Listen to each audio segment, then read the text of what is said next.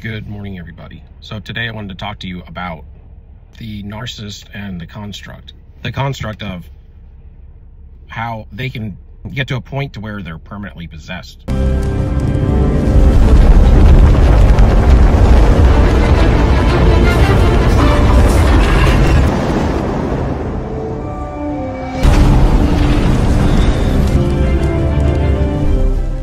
They get to a point to where they built this construct based on evil before they were possessed or during the state of oppression.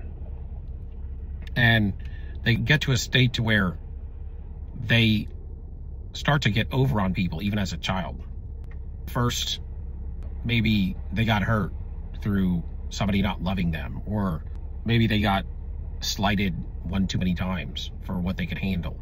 But in that process, they started to go down this state of mind where if they asked for something and they couldn't get it, then they manipulated somebody into giving it to them, or they stole it.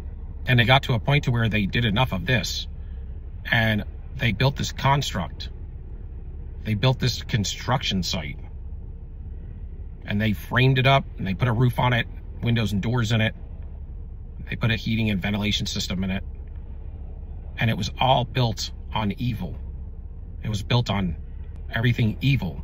Because when you go down a construct where you start to manipulate individuals for things, manipulate individuals, triangulating them, projecting onto them, you're starting to learn these behaviors. And this happens slowly over time. And they start to realize that it works for them. Then they start to get oppressed through it, and they don't have faith to believe in God, or they decide to hate God, or they decide that there is no God. And they go down this construct and they continue to work through jealousy and envy and deceit, lack, they start hoarding and doing all of these things that are starting to destroy even the children around them's lives. They become a bully. They may start drinking or using drugs early, throwing themselves into different things like music or witchcraft. They could be the accumulation of things by theft. They could throw themselves into education. A lot of times these golden children, they go down the construct of not wanting to be abused, so they become like their abuser. And they start to go down and walk down that construct to where that construct is demonic construct, because they're following this hierarchy narcissist who is already dealing with demon possession. And so they just follow that out because they want to please the head narcissist. Or they could hate the head narcissist, but they know that it works. It works better to be the abuser than to be the abused. And so over time, they end up giving up on love. So I'm not finished here. This is going to jump off from the last podcast that I spoke on, because there's something that I want to speak on here that I want to make a point. That this type of possession is different than other types of possession. And that's my point. When you start to build a construct through the oppression, especially at a younger age, and then if you're manipulating, manipulation is witchcraft. And if you're starting to manipulate already at a young age and follow the construct of somebody who is demonically possessed, and then you begin to like it, and you begin to, rather out of fear and pride and hate, put down love, you can get to a point to where you can not use these centers. And then you start to walk in this trauma state, right? And then when you eventually do get possessed, because witchcraft opens doors, and a lot of these individuals get into anything to give them power and control. Spelling, tarot, anything, seances, all of these things. I've even read books on this stuff where they would talk about people that did get delivered, but they didn't build a construct to where they absolutely gave up on love. But there's something to say about that, because when you give up on love, there's so many things tethered to love. And I don't think I realized it until more recently, but every fruit of the Spirit or anything good in your character is related to love. So when you talk on the narcissist is, you can't find people that could say just about not anything good about the narcissist, really, in their character, outside of, they may look good, their outer shell may look good, you know, but that has nothing to do with their character, really. They may have some sort of persuasiveness or charm, but it's built on, like I said, evil. It's all built on it to seduce, and subtly seduce, which is worse. And they get to a point where then, when they do get possessed, this is why you cannot extract or deliver certain types. And I think the narcissist, a lot of people want to say love the narcissist and or pray for the narcissist and hate the sin. But you know, at some point you have to, if you're a Bible believer, you have to come to the conclusion that you are probably, I haven't found anybody or anything else that hits Romans 1:20-31, where it talks about the reprobate at all. Even to where you could do these PETs and MRIs, and certain centers on the right brain are just off. They're just not operating anymore. These are centers of creativity, of having fun and art and freedom. These are the love centers.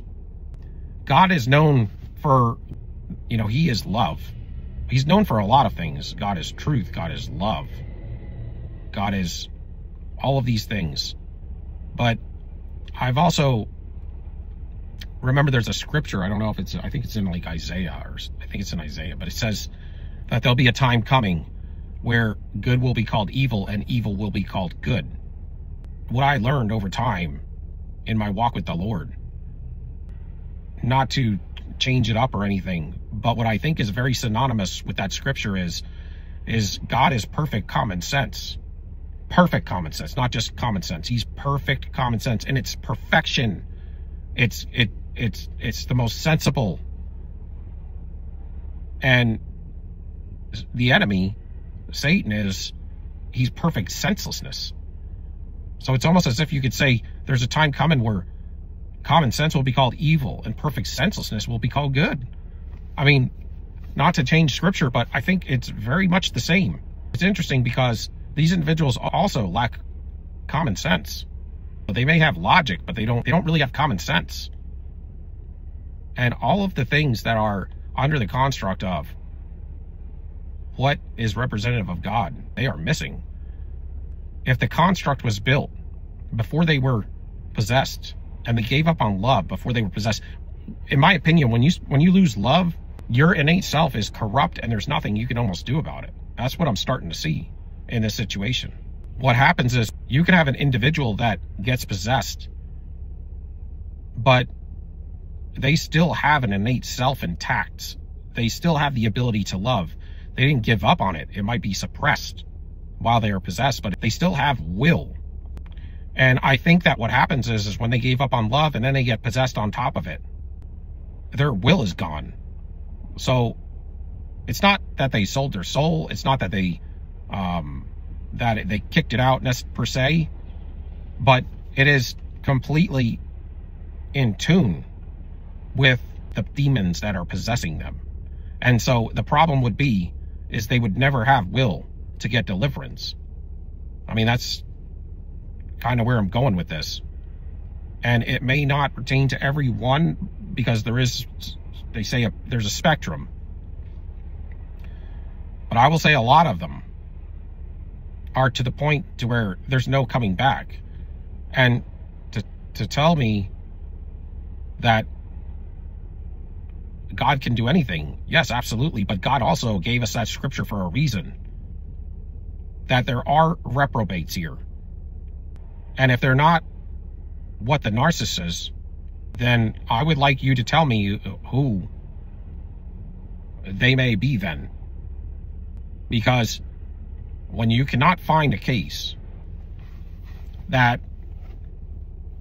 is a real case of being completely healed from this. Not one. With all the technology that we have, so we are able to go all over the earth here online, and there's not one case that to me is believable. Because a self-aware narcissist is not somebody that's been healed and delivered and set free. Not at all. In fact, they're made worse, in my opinion, because they're more subtle than all. And that's exactly what the enemy was called in the Garden of Eden. What I'm getting at is, even if you could extract the demons out of them, they would still be a narcissist. They just wouldn't be possessed anymore, and then they would get repossessed because they would never have the ability to get to God. And then they would become 7 times worse. And when you see people that they can be possessed with some of the demons that the narcissist is possessed with. Somebody could be possessed with a Jezebel and not be a narcissist. They will be acting as a narcissist during the time of possession. But those would be individuals that would have the opportunity to get that extracted, or a Leviathan. Because they weren't a narcissist beforehand. What made them a narcissist was the possession. Because anytime a demon is possessing somebody, you're going to be a narcissist. It's the same thing with drugs and alcohol. You may not be a narcissist, but if you get addicted to a point to where you will do anything for drugs and alcohol, you are going to be a narcissist. Because you are going to be running off of the addiction of the drugs and the alcohol. But a person like that gets delivered and repents from the drugs and the alcohol, then they will have the ability to walk in the ways of the Lord and be back to whole. Also, you got to understand the narcissist is an addict as well. On the flip side of that, if you take a narcissist, right, that's built the construct already, and then they become an alcoholic or a drug addict, okay, and then you were to stop the alcohol and the drugs in the individual, they're still going to be a narcissist. In fact, they're probably going to be worse, and that's what they'll tell you in psychology. And it's really devastating to the family unit, because if somebody believes it's coming from the drugs and the alcohol, and then when they come back from rehab and they're worse because now they're a dry drunk or dry addict narcissist, they're almost made worse. I think what happened with the narcissist is they gave up on love and they built this construct before or during the oppression, then possession. And that's why they are permanent possession. Because even if they had the opportunity at the lowest level of a narcissist injury, or whatever you want to call it, they would never truly wholeheartedly give their lives over to Christ. And so even if you had the ability, they would still rather be on the side of darkness than the side of godliness, because they have gotten to a place to where they like it. And so that's where I get to a place to where there is no demon that somebody cannot extract that is walking with the Lord. But at the same time, that person that is infilled with the demon has got to have will to want to change, to know that they have an issue, they have a problem, and then that they want to change, that they got to forgive, and they have to set down pride. And for me, I haven't seen it yet. I have heard stories, and I have heard stories from that man I spoke about that had said he had delivered and saved some narcissists. But still, I haven't seen these individuals on record stating that, and there's no information really that I have seen on it. And I also have to say that those individuals, it's a very good possibility that he may have thought they were narcissists because they have the similar demons, but that they were not in the initial state of narcissism where they had given up on love completely before they were possessed. See, it's hard when you're trying to change somebody that's possessed, but even before they were possessed, they were acting in a possessed state. And that's where you get reprobate. In my opinion, it starts to where they gave up a whole lot more on the love factor side of things, and they liked it, where they were okay with it. They liked it more than they liked love. And when you look at Christ, when he walked the earth and these narcissists were all over the place. You know, the Pharisees were narcissists. Judas was a narcissist. Did he try to deliver them? No. But they were definitely filled with demons. They had to be. Because you can tell by their character and the things that they did. And he even called the Pharisees that were poking at him and building a smear campaign on him, that they were of their father. They were like a brood of vipers, like their father, the devil.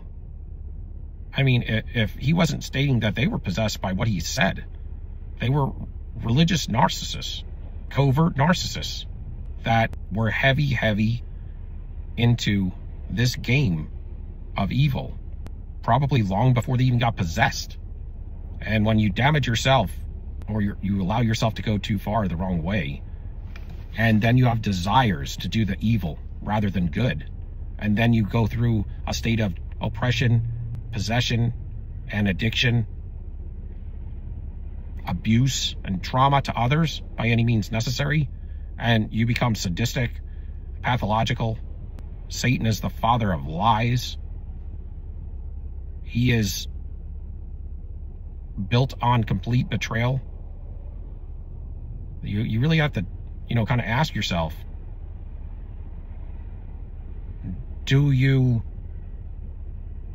think that Christ, you know, wasted his time trying to save the Pharisees or Judas? It sure didn't seem like it. It seems to me that he spoke little and listened much, and he gray-rocked them. He gave them very little information, just like they tell us to do in psychology, to get rid of the narcissist. And just like they say in the biblical narrative of how to deal with evildoers. It's all encoded in the word, y'all. And when you wake up to narcissism, you go back and reread the word, you will find that that is the case. Pharaoh in Egypt was an overt narcissist. Nobody cared to help him through God have any grace on him. I mean, really. It was almost as if they knew what they were dealing with. And, you know, we don't want to have, you can do what you want, but at some point in time, and I've been there, I have been there and I have tussled with this thing. But at some point, this is some of the problem that empaths and individuals in this community deal with, is sometimes you ain't hard enough, you know, to put that down.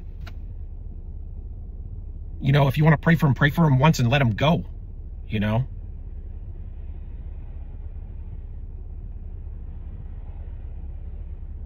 Because it sure seems that's what God has done, at least with a lot of them. I mean, I don't want to speak for God, but I'm just saying, this channel is for awareness, man, and it's for awareness so that individuals don't waste any more of their time with evildoers. Don't waste any more of, you know, their love, man, on people like this, because they are strong manipulators and all they want to do is crush.